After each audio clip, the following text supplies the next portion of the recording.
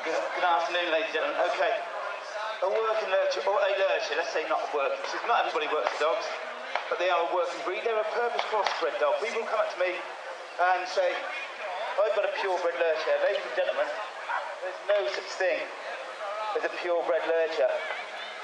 It's a dog that's bred between a running dog, a greyhound, a whippet, Saluki, and either a terrier breed, collies. So you see they come in all shapes and sizes, lurchers. You've got a pedigree Saluki there in the front. Make a good base for a working lurcher. They've got fantastic stamina, these dogs.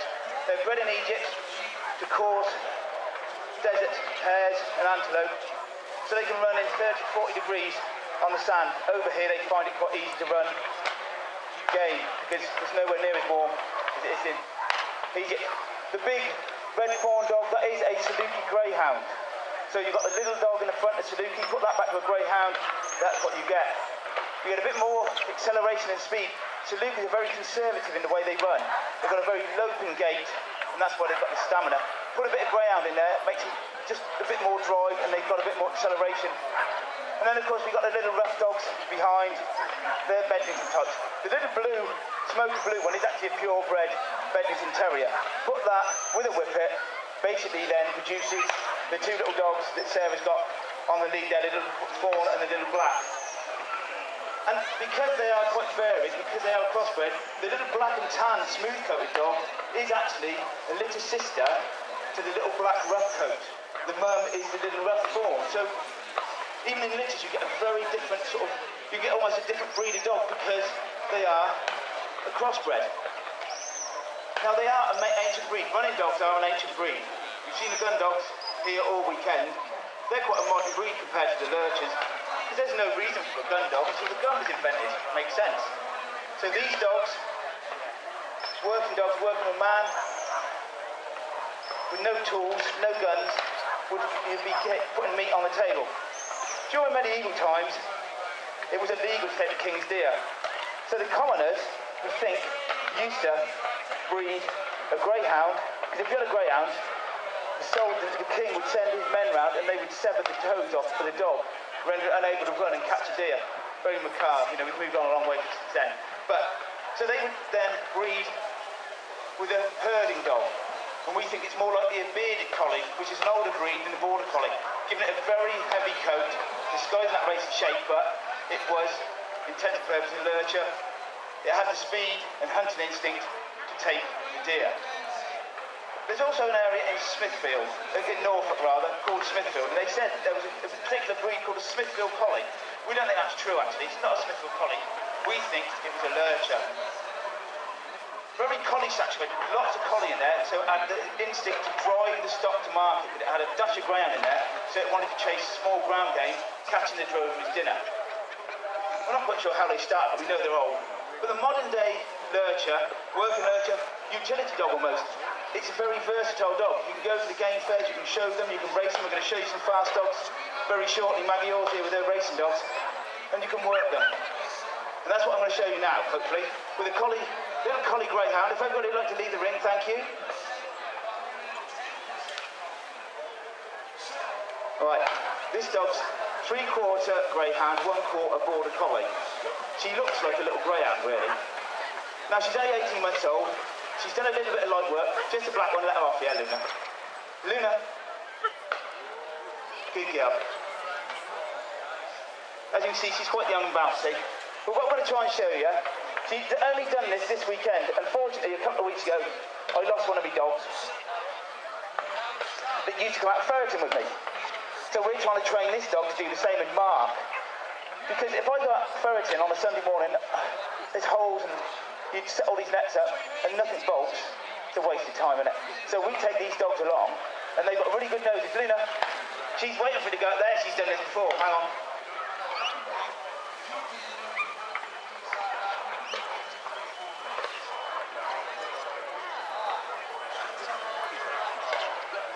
Right, let's do this properly, young lady. So, there's a berry here with nothing in. She'll sort of walk around it with me, she's not that bothered. Let's see what her body language does when she can smell something in there. If there's a rabbit skin in there, Can you see what she's doing? She's standing there, she's marking, she's not moving. So when she did this on a Sunday morning, I'll think, right, there's rabbits down there, get the ferrets in. And as soon as you put the ferrets in, of course, what happens? A rabbit bolts. And off she goes.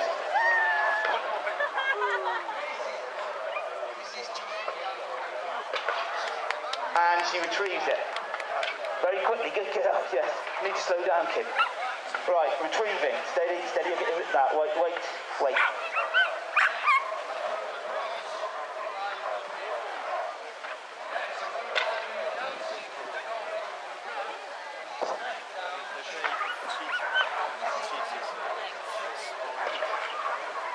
Okay, there's not many rabbits with 300 yards of string on. Leave it, there's a good girl. Right, we're going to put it in this one, so we don't... Leave it then. Wait. Right, wait there. So hopefully you've got the gist, you see. And they need to retrieve, because if they don't, these dogs can catch 30 rabbits a night if I'm a lamping. And I'm 50 next year, and I'm not chasing the dog around the field trying to get the rabbit off it. So okay, off we go again, Paul. Up she goes, a bit of a dip there. She's jumped that.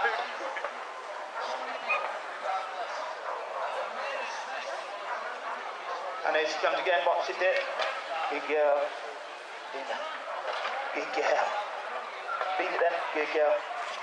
Good girl. Well, just wait. Calm down. That's a good girl. Right. So, let's just move it over here a minute. So, look, mind that dip.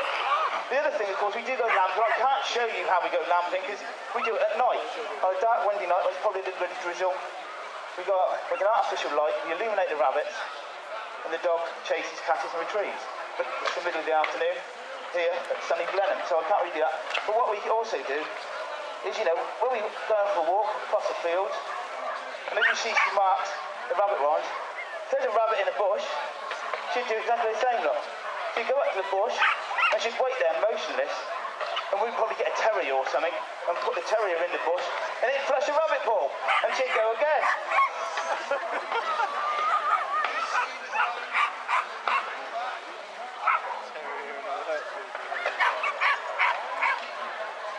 Okay, Neil. Okay, that's Luna laid down. She deserves a round of applause, I think, running around in all this heat, don't you? Right. We'll put Kira back, and we're going to get Luna back. It's the microphone. Good girl.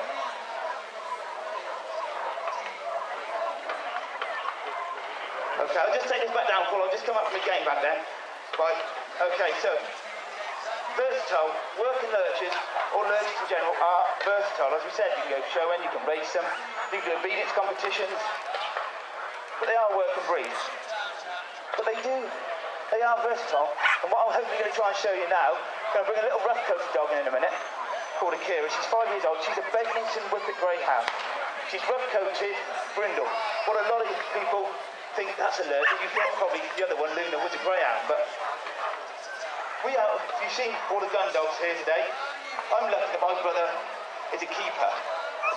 So we get to go out on the pheasant shoot with these lurchers. So we do train them to pick up. So you have to train them directions. You train them to jump obstacles, like you would with a gun dog.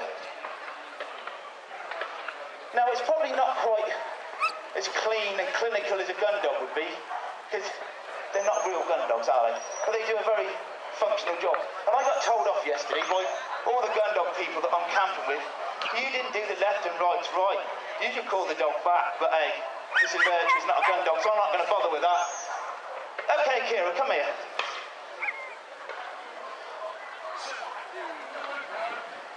Come here. Wait. Wait. Wait there. Wait. Wait. Kira, wait there. Wait. Wait.